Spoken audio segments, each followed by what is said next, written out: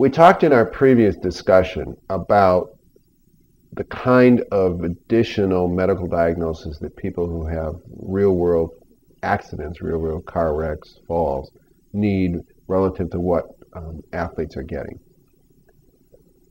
There's another significant problem in the way in which concussion is evaluated because of the athlete model.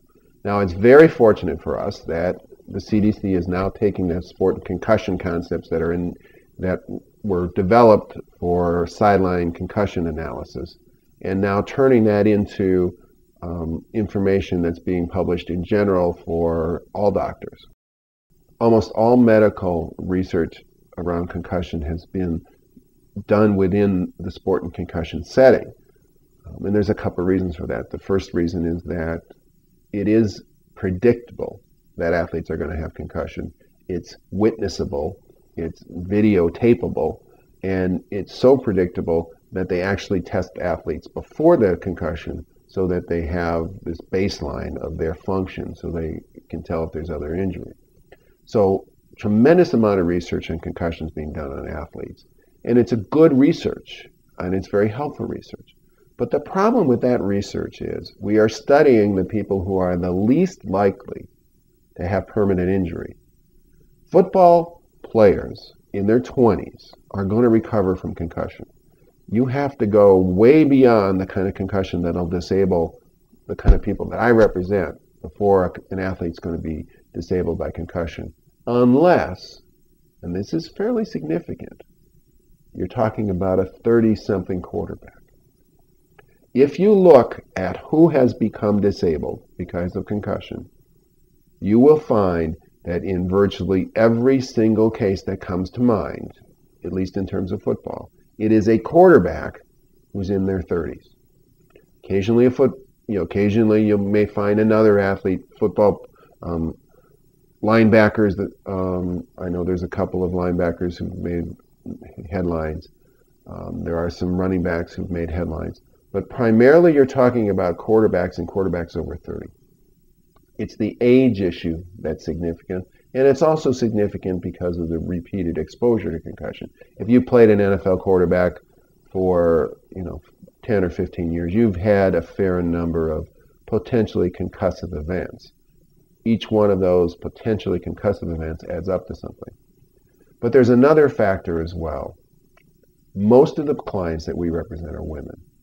Most of the clients we represent are women that are, if they're not 40, they're close to it.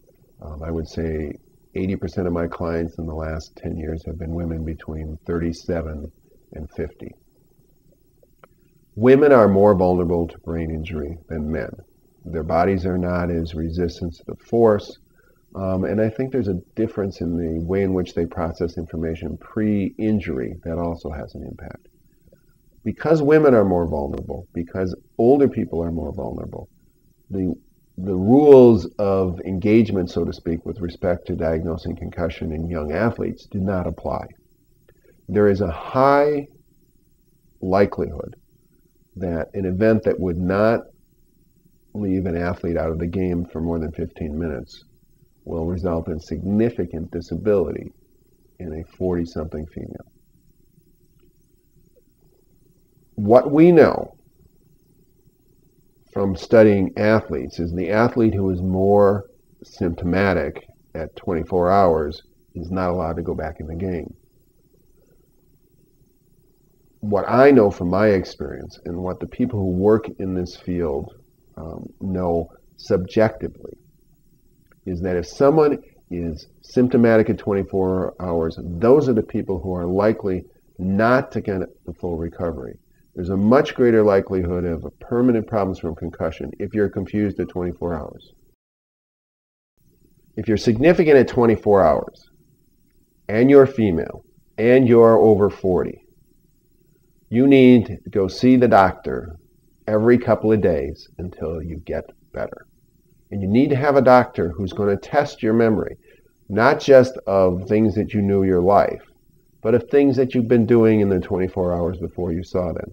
You need a doctor who's not just going to ask you about your memory, ask you about the symptoms, but ask the people you live with about those symptoms. That is absolutely critical. It must be done. If you don't get that type of diagnosis, we will have no real way of predicting whether or not this concussion that you suffered is going to result in a few bad weeks, a few bad months, or will keep you disabled the rest of your life.